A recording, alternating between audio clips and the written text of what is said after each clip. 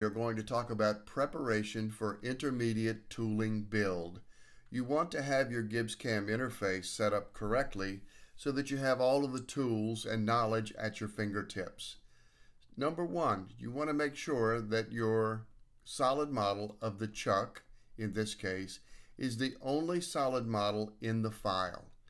If you have more than one solid model anywhere in the file, it will be added to the intermediate tooling library. Number two, since this is a lathe chuck, we're going to use a lathe MDD. And a horizontal lathe generic shank works just fine for this chuck. You'll notice that the chuck is oriented in the Z plus direction and is of course at the center of the X.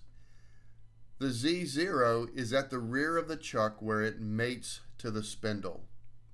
And you're also going to want to create your own custom toolbar with the intermediate tooling commands in it: tool block library, fixture library, and machine data. In the following video, we will show you how to turn this into an intermediate tool fixture.